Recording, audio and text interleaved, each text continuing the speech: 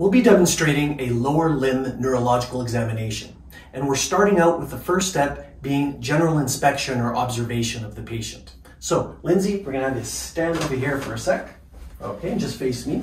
Perfect. Okay, so starting out, we're just looking for symmetry between the two sides, any visible scars, perhaps some muscle atrophy. We're looking for involuntary movements, or even muscle fasciculations or tremors. So you want to observe both sides. And can you turn all the way around for a sec? Front and back, of course. Okay. Good, perfect. Yeah, and you can face me. The next part is a gait analysis, observing the patient walking, basically. So first off, you want to see if the patient's able to stand on their own without the use of their arms to help. So what I want you to do is cross your arms and then just stand. Okay, perfect. And you can relax the arms. So we're just going to walk over here. And next, I'm just going to observe your natural gait. You're walking. So I want you to walk down the hall. There you go. Good. And as Lindsay's walking and come back, yeah, we're observing, whether there's cross crawl of the arms, speed, symmetry, balance, if there's counter movement between her pelvis and her shoulders. Now, I want you to walk back. This time, you're going to go heel to toe. So basically walking in tandem. Okay, so perfect, yeah, and just walk.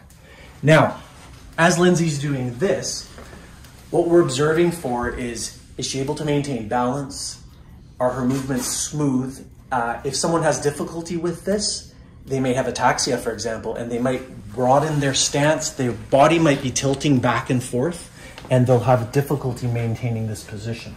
So, if you were to see something like that demonstrated in the heel to toe walk, you would assume that there's probably a problem in the cerebellum, in the middle, the midline of it, the vermis, or a difficulty with proprioception, the sense of position of joint space and movement. So if she were to tilt to one side, you could suspect that there's a lesion on that side. If Lindsay were swaying back and forth and having difficulty on both sides, then there could be a lesion on both sides bilaterally. So it's something to observe. You definitely want to make sure that the patient is able to balance. If not, perhaps stand a little closer to your patient as you observe them in case they do fall or tip over, just to make sure they don't hurt themselves. Continuing with the gait analysis and observation, we're going to do a heel walk and a toe walk. So starting out, I want you to do the toe walk. So stand up on your toes and then walk. And we're observing here, we're assessing the power of plantar flexion here. Good. Perfect. Okay, and now do a heel walk. So this is assessing dorsiflexion, your ability to maintain it, basically. Good. Yeah, it's a little hard to turn, no problem. Keep going. Good. Perfect. Now we'll assess the patient's ability to maintain their balance through proprioception. So basically their sense of joint positioning. And we're going to start out with Lindsay standing. You're going to keep your eyes open for this. First part at least. Bring your legs together and then rest your arms just loosely at the side. Perfect. You'd want to observe the patient for about 20 seconds. Okay, and what we're looking for is if you're not able to maintain your balance or there's any sway or anything like that. Okay, now you're going to close your eyes. And in this position, we'll observe the patient for 30 seconds. Now, a positive test would be if Lindsay were to lose her balance, start swaying, maybe step out with a foot, or in severe cases, even fall over. So what you want to do is when you do this test is you want to be relatively close enough in case the patient does fall in a direction, you can stop them and help them from hurting themselves. Okay, you can open your eyes. Next, we'll be assessing the tone of the muscles in the lower extremities. So all I want you to do, Lindsay, is just relax, make your legs floppy, try not to resist, just stay relaxed. So what you want to do is, just get a general feel of how movement is, muscle tone, kind of work it both ways. Bring it down, just let go, yeah, nice and floppy, kind of following it down here. And you want to do both sides, so we're going to come over here.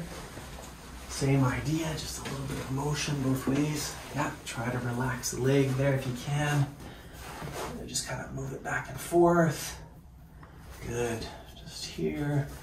Okay, and one thing you could also do is just kind of let the knee go, just make it heavy. Just a little bit of the knee bounce here. Okay, good. Now, once you've assessed the tone, you want to check for ankle clonus as well. And if that were positive, it would suggest an upper motor neuron lesion. So what we would do here is just going to move your ankle in different directions and then a certain point, you'll feel a quick movement, okay? And basically, we're pushing it into dorsiflexion and holding that. Good. Okay, and we do the other side as well. Yeah, just let it go nice and floppy. Good, and just one more time. Good. Okay, and that is basically assessing tone.